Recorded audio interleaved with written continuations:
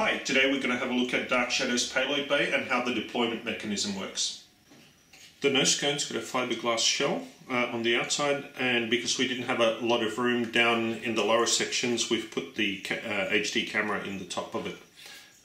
That's just held in by 4 screws, which you can take out.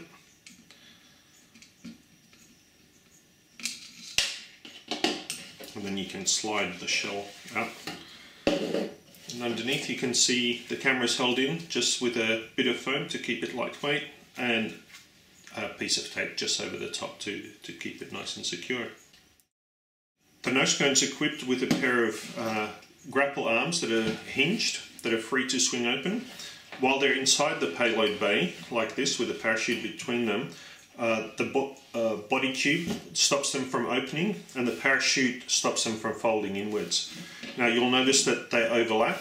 That's so that we only need one attachment point. So when this pulls, that also holds this one in place.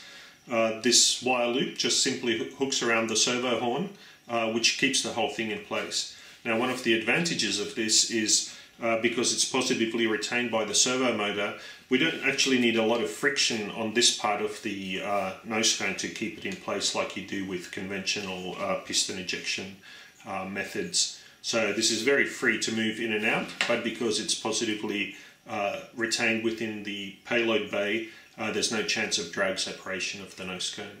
So once it gets ejected, and there's no more pressure from the walls of the body tube, these are just free to swing open, parachute falls out.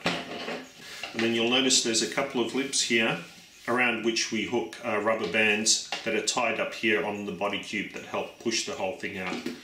Inside the body tube you can see the pair of rubber bands here. They just have a bit of tubing on them to keep them nice and neat. They're just held to the tube through this hole in the wall. You can see them pop out here. There's a piece of wire just holding them in place so they can't slip through. This allows us to switch the rubber bands should we need to change the tension, or if one of them breaks we can easily replace it. Just below the grapple arms is our electronics package with the servo motor right here. And the way that loop fits in is just through that hole and hooks over to the servo horn to keep it in place. So the rubber bands are trying to push the top section out, but the motor keeps everything from moving. Here we have the electronics package. It basically consists of a fiberglass tube with a couple of centering rings. They're made out of balsa wood with a couple of layers of fiberglass either side. And there's also a PVC ring that has threads cut into it so we can secure that inside the payload bay. On the outside of the fiberglass tube is a set of sleeves made out of PET plastic that's actually removable. And each one of those pockets has a different piece of electronic kit in it. So over here we've got an altimeter one. We had to take it out of its case because it was fairly limited in terms of space. Couple of lithium polymer batteries and a screw switch that makes sure we've got a secure connection under the high G loads.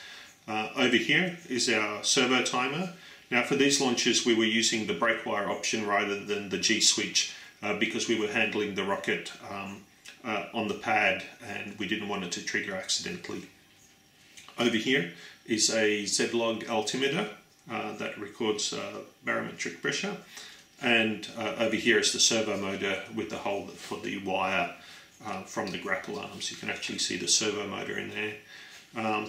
These other holes are just used for passing the shock cord through that attaches back into the main rocket.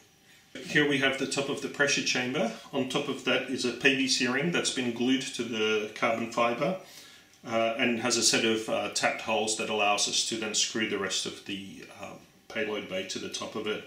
In the very top that's filled with epoxy here, and there's a hole going this way and another hole going sideways that has a pin in it.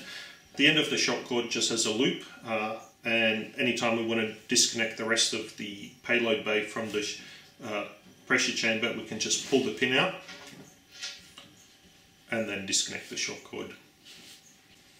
Next comes the electronics package, and that just slides over the shock cord, and the top of the pressure chamber fits inside this fiberglass tube.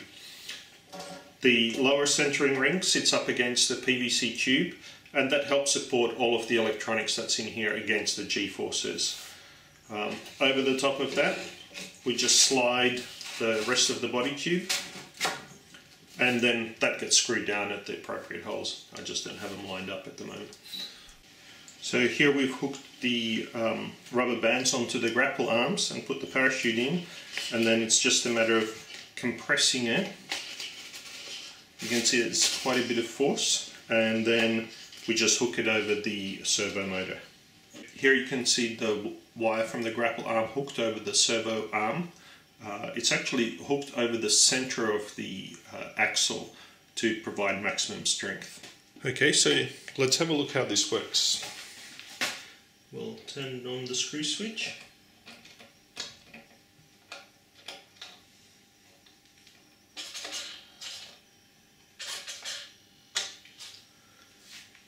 And then we have to wait until it's armed.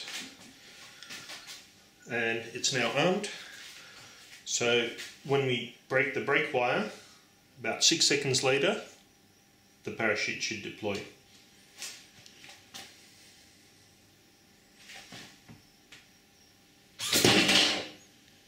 And so here it is from a different angle.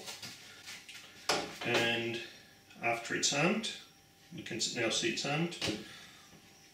And when we break the wire, 6 seconds later, parachute will deploy.